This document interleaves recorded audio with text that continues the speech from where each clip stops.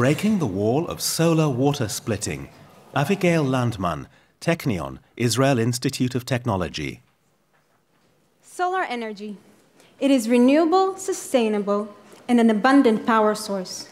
But most importantly, it's clean. No carbon emissions and no pollution. It would be great if we could rely on solar energy for all of our energetical needs. But what's stopping us? Put simply, the sun doesn't always shine. What do we do at nighttime, or what do we do on cloudy days? A promising solution to this problem is to store the sun's energy by using it to split water into oxygen and hydrogen. Hydrogen is a fuel, and just like solar energy, it is renewable, sustainable, and clean. In water splitting, we need 2 electrodes. These can be just 2 pieces of metal placed in water and connected to a power source. Once the voltage between the electrodes is high enough, the water molecules split into oxygen at one electrode and hydrogen at the other. In solar water splitting, one of these electrodes is a photoactive electrode, which, when placed on a photovoltaic cell, absorbs the sun's energy and converts it into the voltage required to split the water. We want to use these photoactive electrodes to turn solar fields into hydrogen production plants. But there's a problem.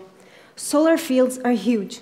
Just think about all the piping and sealing required to cover these vast areas only to separate and collect the hydrogen. This is not only very complicated and costly, but a potentially dangerous challenge. In my research, I overcome this problem by producing the oxygen at one location and the hydrogen in a completely different location. Now, if we were to simply take the 2 electrodes, place them in 2 different cups of water instead of one, connect them, and try to split the water, nothing would happen, because there's only one electrical connection between the cups and nothing to close the electric circuit. What I did is use 2 additional electrodes, one in each cup, connected to each other by a metal wire. These electrodes mediate the ionic and electronic connections between the 2 cups without producing any side products.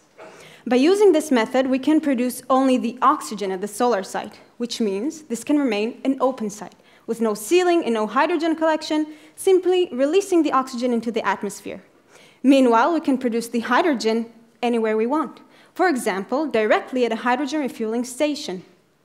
This way, I hope we can bring this world one step closer to relying on 100% clean energy.